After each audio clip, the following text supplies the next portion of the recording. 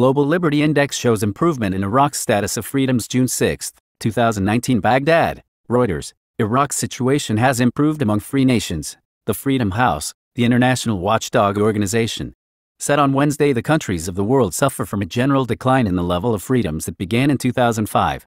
Countries such as Hungary and Serbia joined the list of countries with partial freedom, while the African countries witnessed a partial rise in press and public freedoms, the report said.